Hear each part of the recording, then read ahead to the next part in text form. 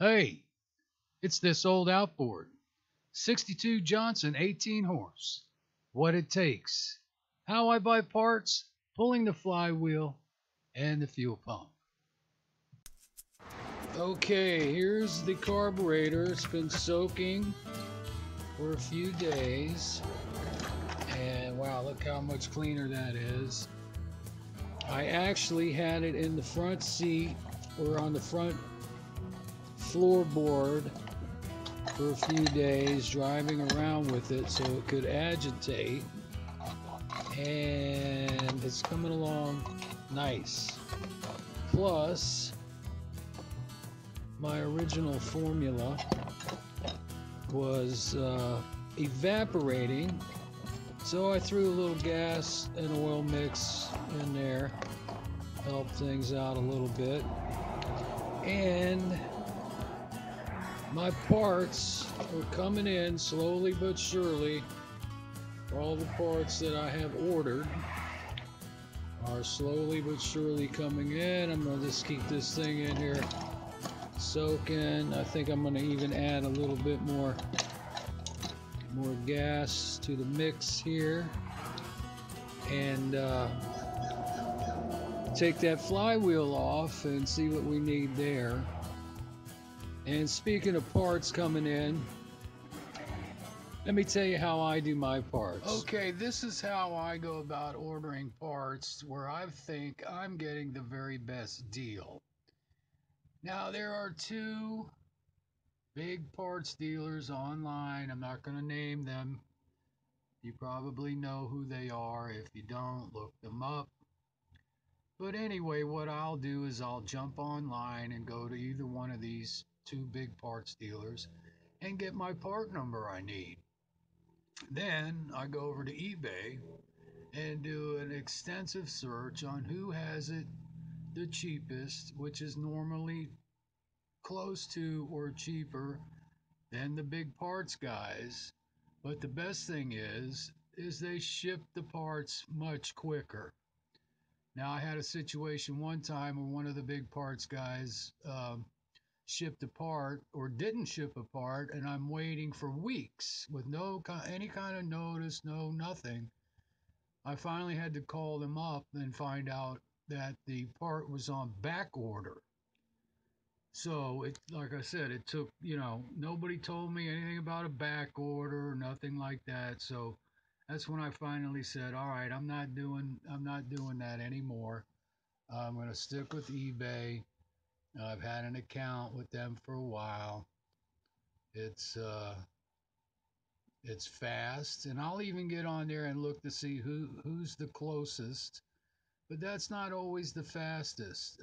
I've had stuff that I've bought right here in town, not 12, 15 miles away, and it took a freaking week to get here. But that was because of the person that was shipping it out used some stupid kind of shipping problem. Anyway, this is how I buy parts. I get the best prices doing it this way. I've been doing it for a long time. If you've been buying from the big guys, keep buying from them if you like them. If you want to get it faster, cheaper, jump on eBay with a part number. Okay, next I'm going to pull the flywheel off and see how things are looking under there. That's the one nice thing about these 18 horse Johnsons. You can pull this cover off and adjust your points through the top of the flywheel without having to take the whole flywheel off. So let me get this damn thing off and be right back. So here's one trick I learned a long time ago. Take a nylon rope, tie it around the old flywheel, anchor it down, get your wrench on there real good, and pop that son of a bitch off. Another way to do it is take the same type of nylon rope, make sure it's nice and clean, pull out a spark plug, normally the top plug, stuff the rope in there, spin the flywheel just before it's up at top dead center, stuff your rope in there, and that'll stop the flywheel from turning too. If you don't have the special tool, then that's your way to go. Now I've already cracked this with the rope and worked like a champ.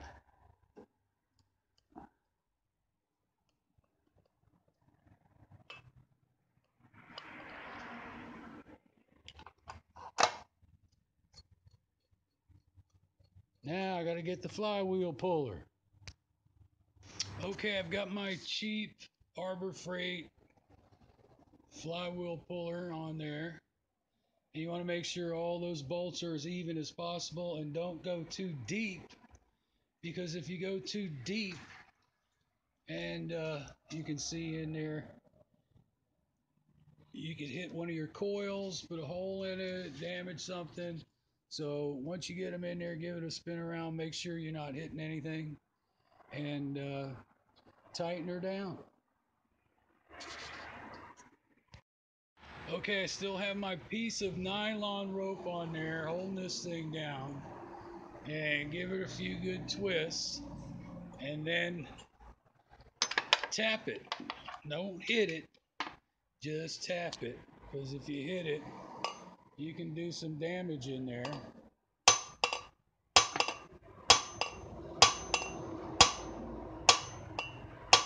I also sprayed a little PB blaster in there, and I think I'm looking pretty even.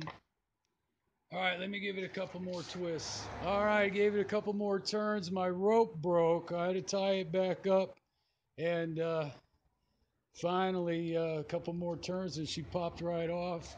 One of the harder ones I've had to get off, but she's off. We'll take it off here and see what's going on.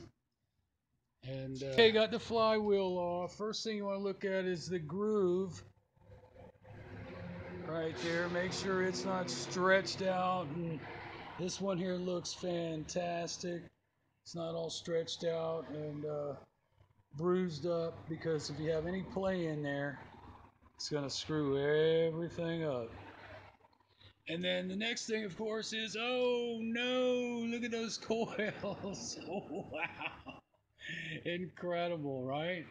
Look at them, black, original. They look fantastic on the metal side, but on the actual coil side, wow, that's the worst pair of coils I've ever seen. Totally the absolute worst. All right, put that flywheel down. Let's see what we got in here. It's starting to get dark outside, so I'm having a hard time seeing shit. But points look pretty good in there. So yeah, points look fair. I've got tons of points, so I'm not worried about points. But this is getting a little dark out and hard to see. I'd say probably still usable. And so condensers, and clean up the points, see what they look like. And I may have a better pair. I probably do. Plug wires, they may need to be replaced. Might be a good idea. Yeah, it looks a little crusty and rusty in there. All right. Okay, I've got the old fuel pump off, and it looks to be in pretty good shape, other than the diaphragm is rock hard. But I think for 15 bucks, I've got enough parts for a newer style fuel pump, and I'll just go ahead and order the kit and go with the new style. Unless I can find a cheap ass diaphragm for this thing, because that's really all it needs. Okay, it's This Old Outboard, What It Takes, Episode 2. Thanks so much for watching my video. Check out my other videos. It's This Old Outboard. You know the channel.